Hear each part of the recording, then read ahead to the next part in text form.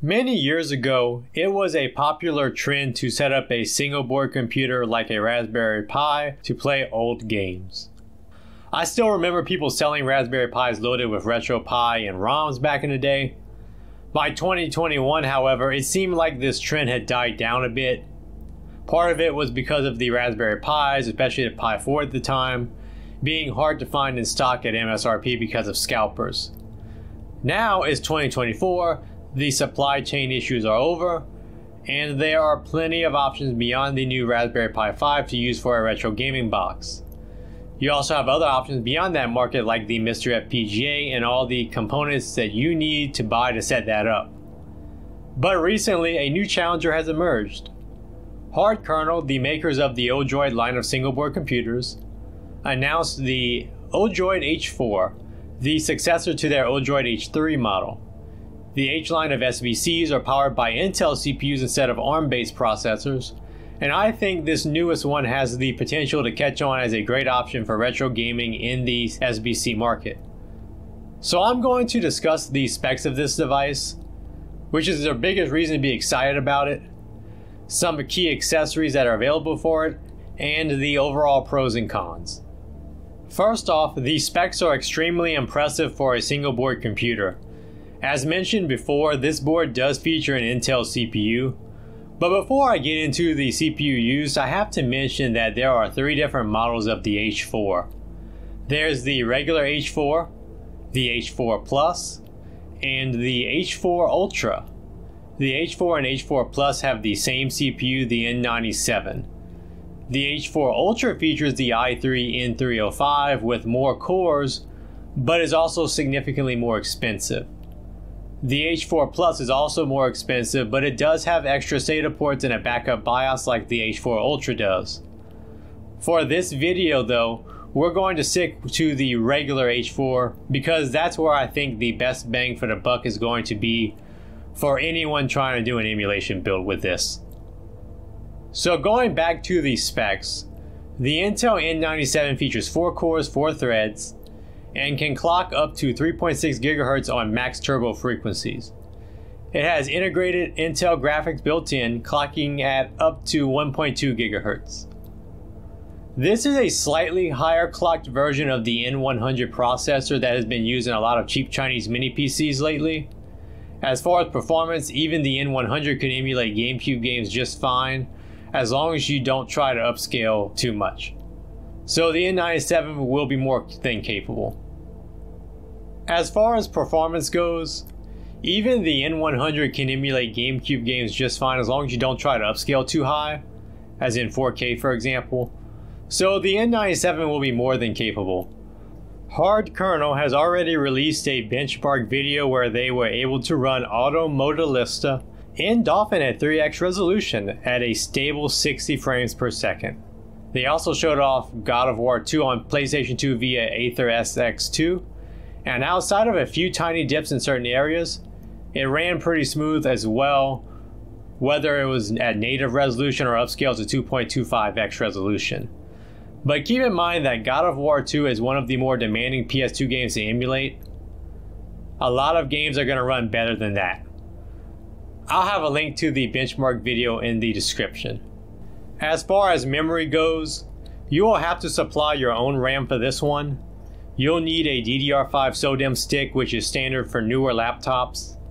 This board has just one SODIMM slot and supports up to 48 GB of DDR5 memory running at 4800 MHz.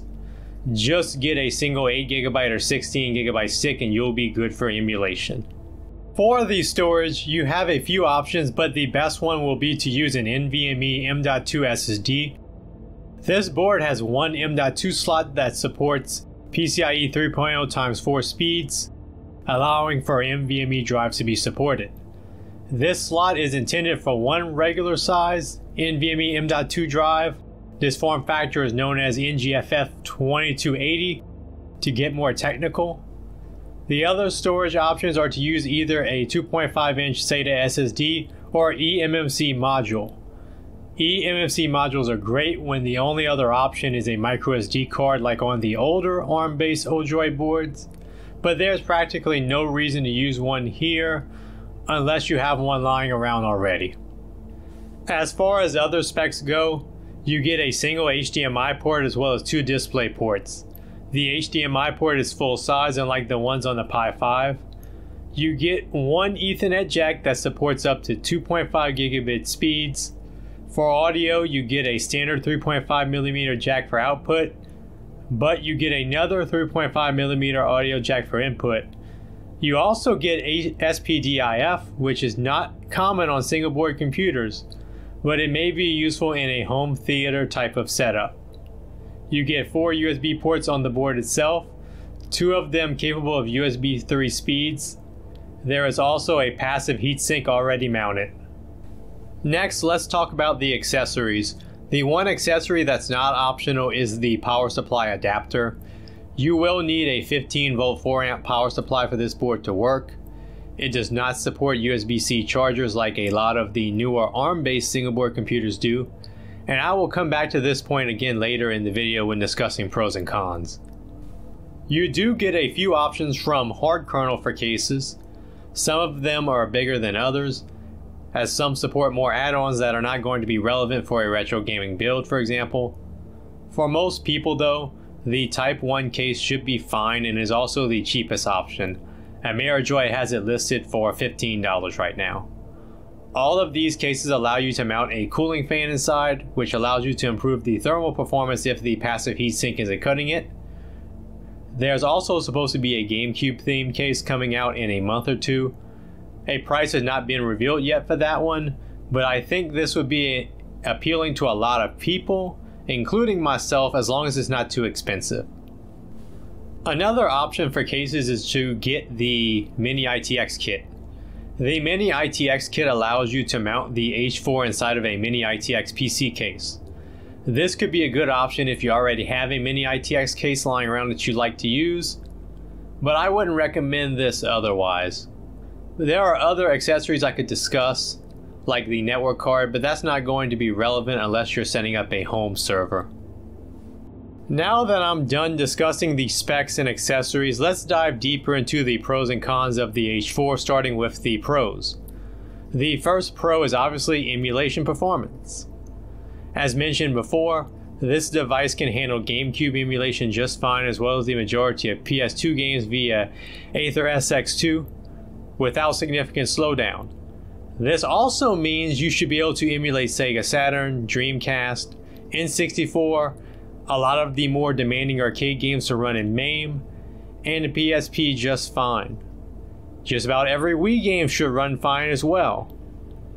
You may even be able to do low-level emulation of N64 for a lot of the library, at least at native resolution.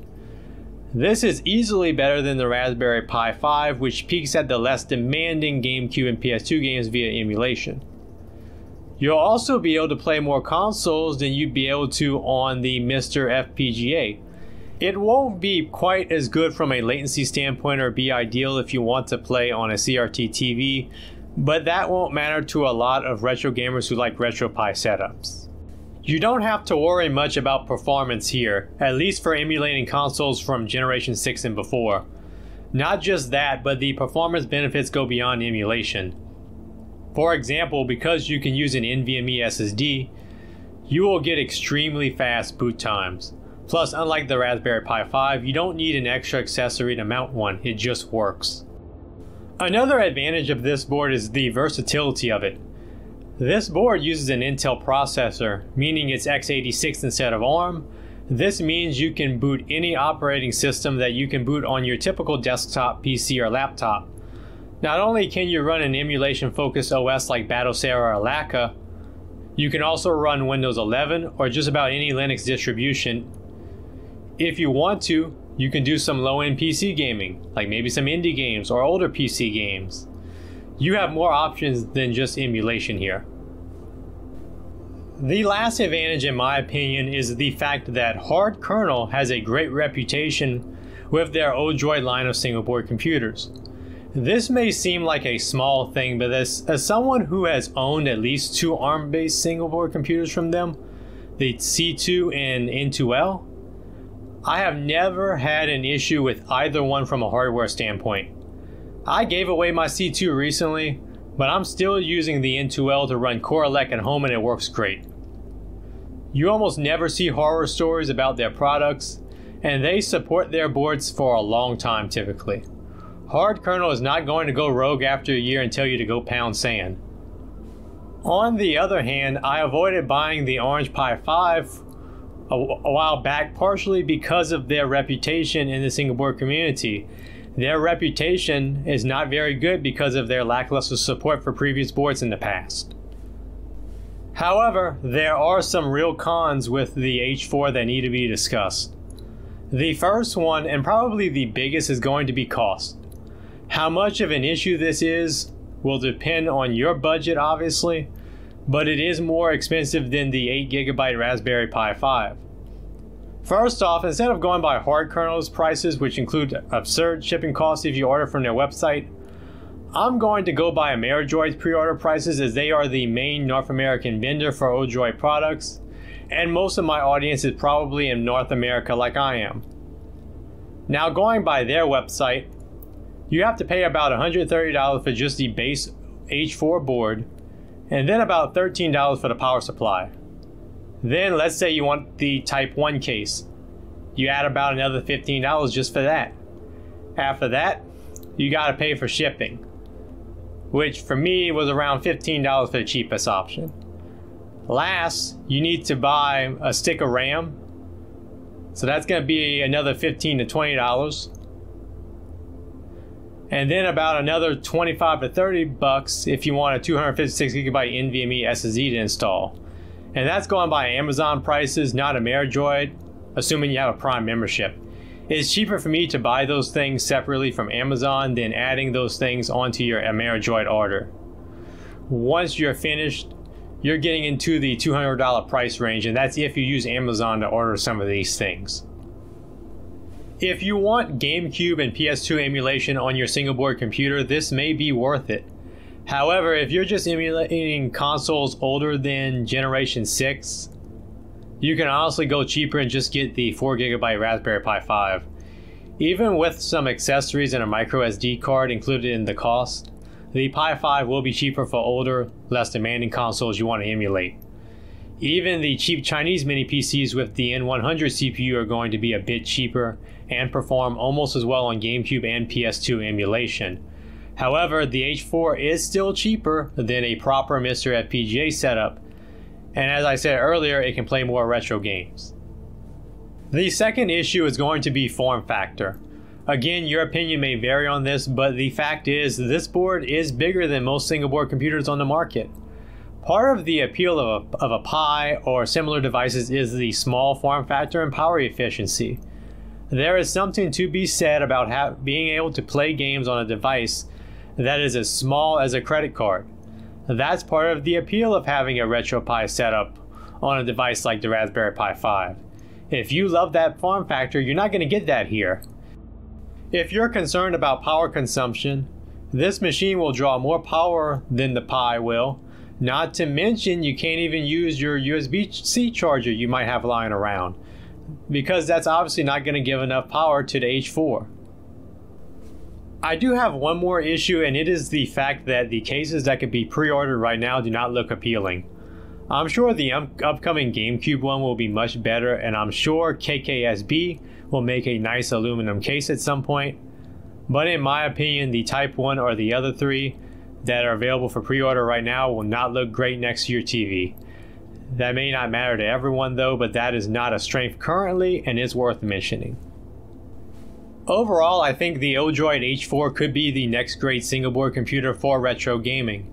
Even though it won't be the cheapest option on the market, especially with the extras you need to get it running, it will give people a lot of bang for the buck, and it's from a company that has a solid reputation in this market. If you care about emulating GameCube or PS2, this one should be great as long as you're not pushing the resolution too high. While it's not cheaper than ARM-based boards, it's still cheaper than getting a MiSTer setup, and by a lot. I just wish the price would be a little bit lower for the base model, but I'm not sure how much lower Hardkernel could have lowered the price due to inflation. But anyways, what are your thoughts? Are you thinking about getting something to replace an old RetroPie setup and may consider this as an option? Let me know in the comments below. Personally, I am intrigued so far, but I already have a decent PC for emulation purposes, so this would just be something extra for me if I decide to buy it. It is up for pre-order currently and it should start shipping soon. But anyways, if you enjoyed this video, like and subscribe for more content like this, as well as playthroughs of classic games without cheats or continues. Thank you for watching, and I'll see you again soon.